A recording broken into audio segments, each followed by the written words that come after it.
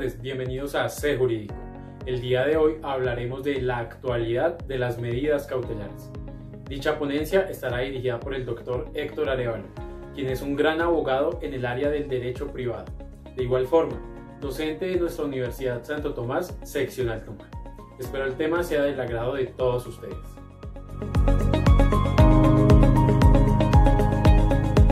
Buenas, un saludo a todos. Bienvenidos a esta pequeña charla. A todos mis alumnos, exalumnos de maestrías, de especialización en Derecho Procesal, cordial saludo. Hoy vamos a abordar un tema principal que es lo inherente al decreto y práctica de medidas cautelares, ello aunado al tema que nos ocupa recientemente y que estamos en estos momentos atravesando, es el tema de cuarentena por el asunto del COVID-19, suspensión de términos, promulgación de decretos leyes por el Ejecutivo, acuerdos emanados del Consejo Superior de la Judicatura, etc.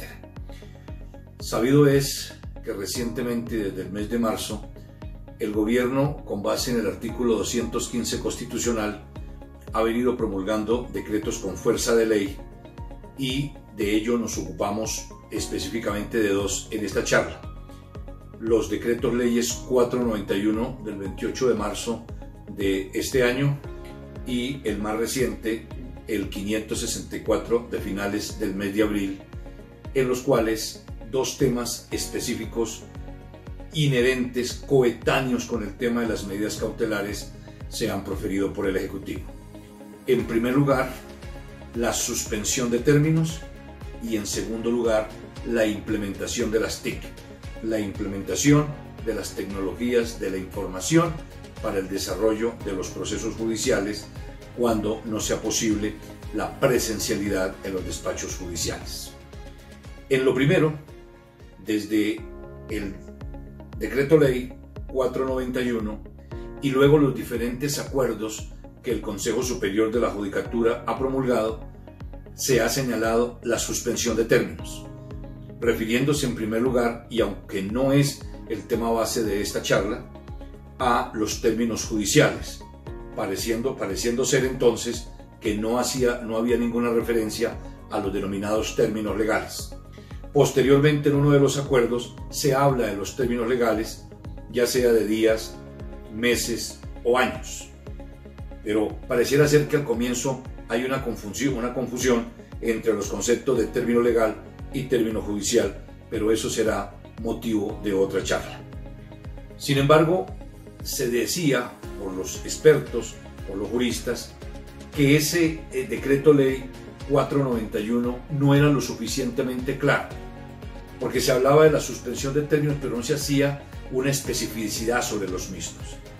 Llega luego el segundo de los decretos, el 564 de abril de este año, y precisa que la suspensión de los términos sea o son o pueden ser aquellos señalados en cualquier norma sustancial o en cualquier norma procesal, y hace o coloca unos ejemplos, menciona unos eventos en específico, pero en ninguno de ellos se mencionó el tema de medidas cautelares. Luego entonces se especifica que los términos de prescripción y de caducidad están suspendidos. Y reitero, sin que sea el objeto de esta charla, sí es importante señalar en este instante que es una suspensión para evitar que ocurra la interrupción o en aras de que no opere la prescripción y la caducidad en el lapso del tiempo que los despachos judiciales estén cerrados. Y menciona dos momentos allá para la reanudación de los términos, todo dependiendo de lo cercano o lo lejano que se encuentre el término de prescripción o de caducidad. Pero, reiteramos, no se dijo nada sobre el decreto y práctica de medidas cautelares. Y el problema de la medida cautelar es la urgencia, la necesidad, el derecho de toda persona, de todo justiciable, a obtener una pronta administración de justicia, una tutela judicial efectiva. Y en no pocas ocasiones ello se logra no con un fallo en sí, aunque el fallo es indispensable, sino además con la oportuna práctica de medidas cautelares. Por ello, en materia de cautelas se predican principios y se predican reglas, se predican características. Y tres de los más importantes presupuestos de las medidas cautelares son el denominado fumus boni juris o apariencia de buen derecho, el periculum in mora o peligro de la demora en el trámite del proceso, pero sobre todo el periculum in danni, el peligro de daño que se causa al justiciable por la demora, por la paquidermia, por la no prontitud de la administración de justicia en el decreto y práctica de la medida cautelar, con ello protegiendo o garantizando la efectividad de un derecho.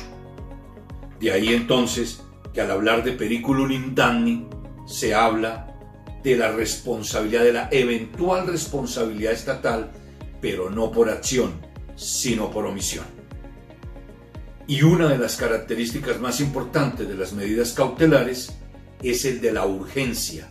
La medida cautelar debe decretarse y practicarse lo más pronto posible y, de serlo, inaudita parte, justamente para evitar que la persona que debe soportar la cautela, por regla general el demandado, mas no siempre, realice maniobras elusivas frente a la práctica de esa cautela y luego se haga ilusorio el fallo que se llegue a proferir favorable a las pretensiones.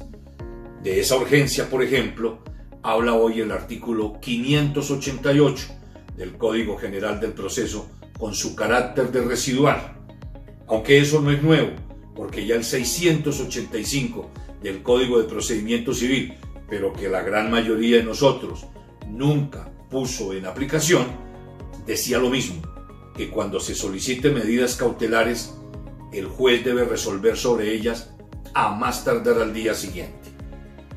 Y sin embargo, pese a la urgencia, pese a estos presupuestos, pese a que el justiciable requiere tutela judicial efectiva, en ninguno de estos decretos leyes y en ninguno de los acuerdos se habla sobre la necesidad de implementar prontamente, de forma inmediata, un mecanismo para la práctica de medidas cautelares.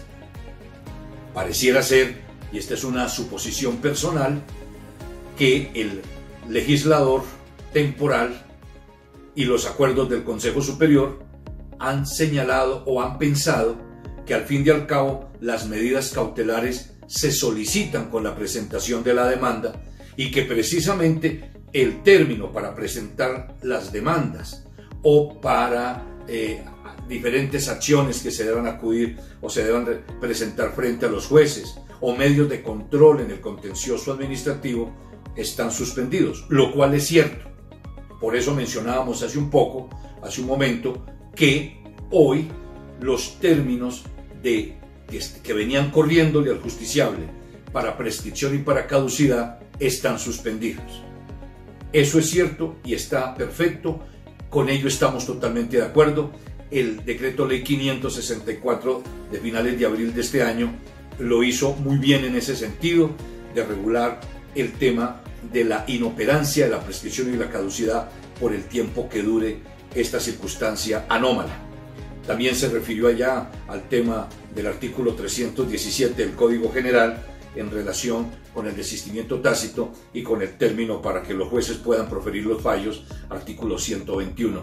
Pero reiteramos, no se dijo nada sobre la práctica de la medida cautelar.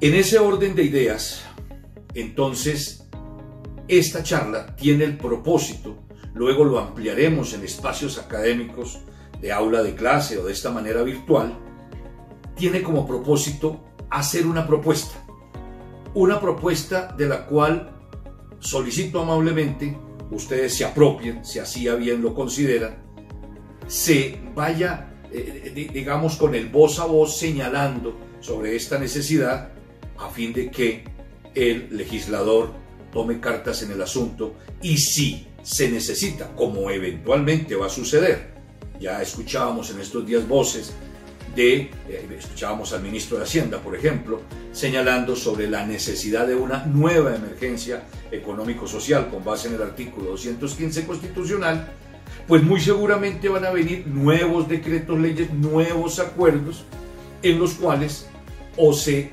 dilata a un tiempo más la presencialidad masiva en los despachos judiciales y entonces se debe en ese evento privilegiar el tema del documento electrónico, se debe privilegiar la buena fe, se debe privilegiar la virtualidad en las actuaciones jurisdiccionales. Todo este conjunto de normas y acuerdos que hemos citado mencionan, por ejemplo, a propósito de mecanismos alternativos de solución de conflictos, el que las demandas se puedan presentar virtualmente, que se notifique virtualmente. Entonces también había una modificación al tema de notificaciones judiciales. Con todo ese tema estamos de acuerdo, porque es que la virtualidad tiene que llegar y llegar para quedarse. Pero si se tiene que promulgar un nuevo decreto ley o un acuerdo por el Consejo Superior de la Judicatura, la propuesta específica es la de implementar la medida cautelar extraprocesal. Y cuando digo implementar, no es traer por vez primera, porque ella ya está no solo en el ordenamiento procesal civil, el Código General del Proceso o Ley 1564, con su carácter de residual, he ahí la importancia de ese estatuto procesal, sino que también está consagrada las medidas cautelares extraprocesales en leyes especiales como la Ley 256 de 1996 en su artículo 31, normatividad que regula los conflictos inherentes a competencia desleal. Pero centrémonos rápidamente en el Código General del Proceso. Allí se nos dice, por ejemplo, en el artículo 589, allí se hace referencia a las medidas cautelares extraprocesales a propósito de la práctica de pruebas extraprocesales. Lo que sucede es que aparentemente allí solo se permite la práctica de la prueba extraprocesal cuando el conflicto sobre el cual versará el futuro proceso y sobre el cual versa hoy la medida cautelar, o mejor, la prueba extraprocesal, tiene que ser conflictos inherentes a competencia desleal y a propiedad intelectual. Y entonces, en un primer momento, ello pareciera ser excluyente. Solo puede haber medidas cautelares extraprocesales cuando el conflicto sobre el cual versa la práctica de la prueba y el futuro proceso sean estas dos clases de circunstancias. Si eso fuese así, en estricto sentido, pues estaríamos frente a una norma absolutamente excluyente, que rompería el principio de igualdad y el principio de acceso a la administración de justicia, artículos 13 y 229 constitucionales. No, miren lo que dice el artículo 589 y me permito leer ese aparte. Y en los demás, digamos los demás casos, y en los demás en que expresamente una ley especial permita la práctica de medidas cautelares extraprocesales. Entonces, aparte del inciso primero del 589, lo podemos entender desde dos puntos de vista. En mi parecer, ambos válidos. Ustedes considerarán estar o no de acuerdo con quien les habla. En primer lugar, entender que ya hay leyes especiales que permiten la práctica de medidas cautelares extraprocesales. Acabo de mencionar, por ejemplo, la Ley 256 del 96 en materia de competencia desleal, pero también podríamos revisar la decisión 486 o Acuerdo de Cartagena en el tema de propiedad industrial. Pero, ojo, el Código General del Proceso también ya contiene medidas cautelares extraprocesales. En materia sucesoral, los artículos 476 y 480 nos refieren a dos cautelas que se pueden decretar y practicar aún antes de haberse iniciado el proceso, aún antes de haberse presentado la demanda. ¿Cuáles son ellas? La guarda y aposición de sellos y el embargo y secuestro de bienes que deben hacer parte del haber sucesoral. Ahí son cautelas que se pueden decretar y el señor juez competente practicar aún antes de haber presentado la demanda. Pero si esto no nos terminase de convencer, les ruego ir al artículo 23 del Código General del Proceso, fuero de atracción. Allí nos encontramos con los dos últimos incisos que hacen referencia a la práctica de pruebas extraprocesales.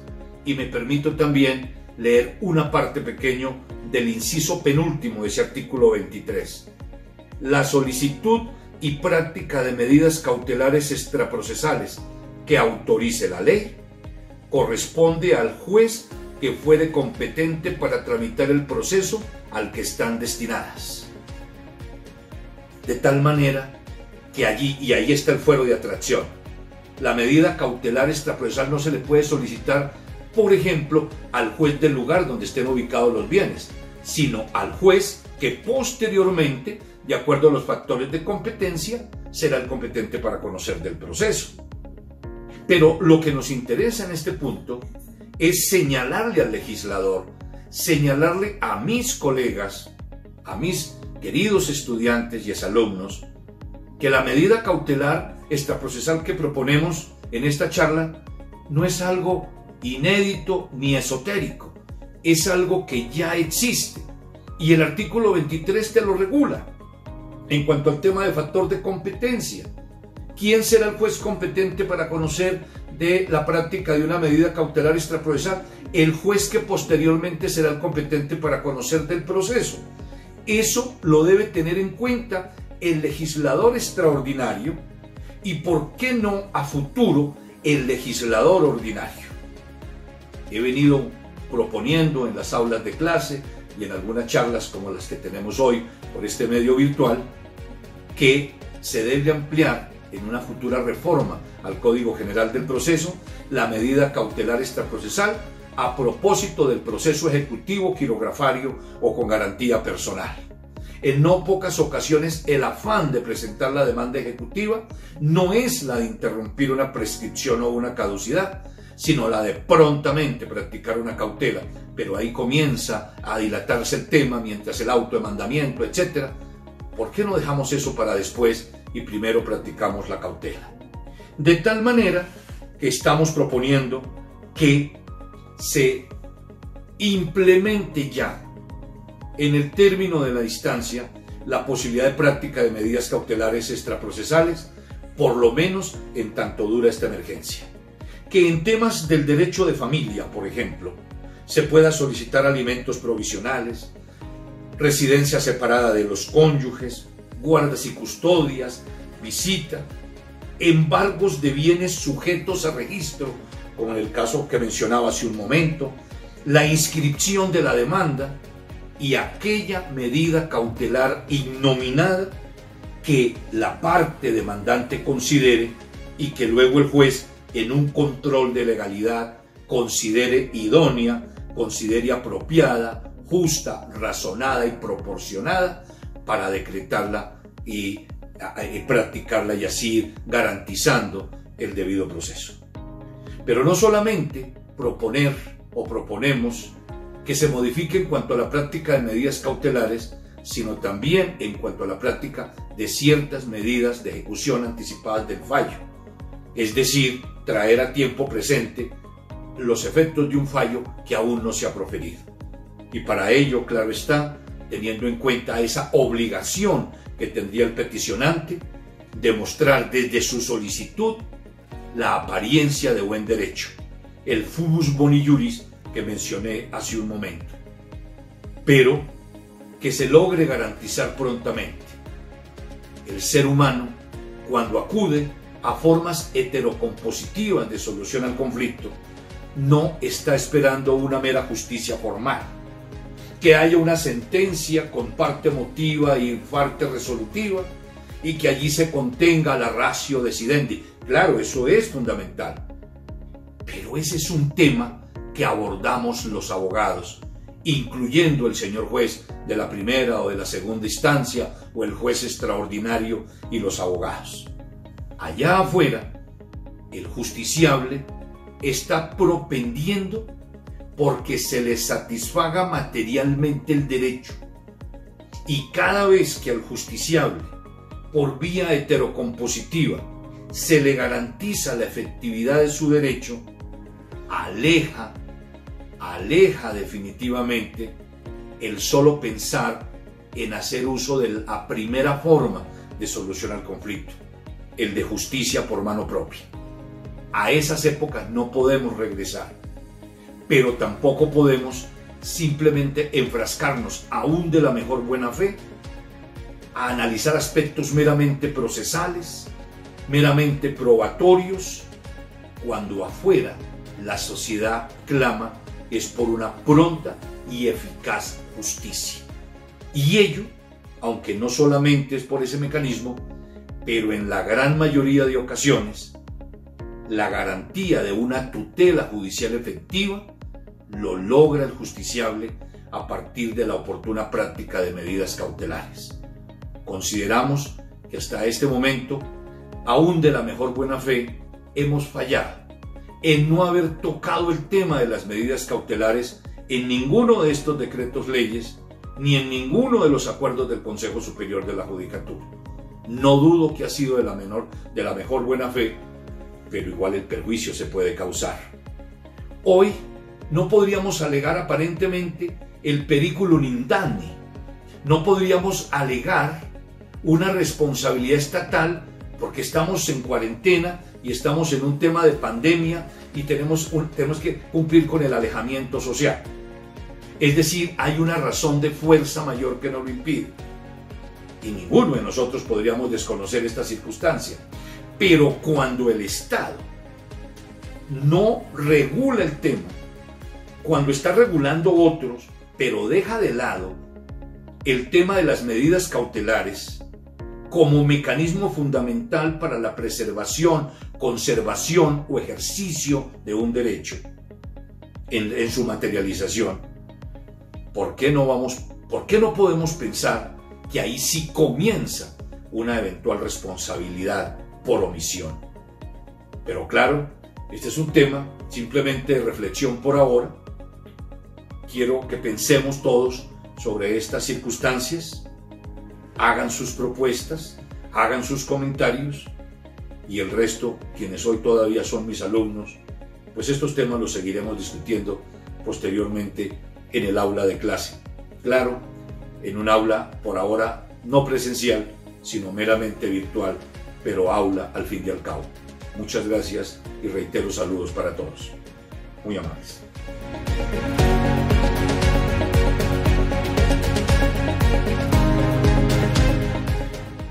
Para más contenido, espera nuestro programa Sé Jurídico todos los viernes a partir de las 3 de la tarde en nuestro canal de YouTube Santo Tomás Tunja. No olvides suscribirte y seguirnos en todas nuestras redes sociales para ser parte del cambio. Y recuerda, sé jurídico.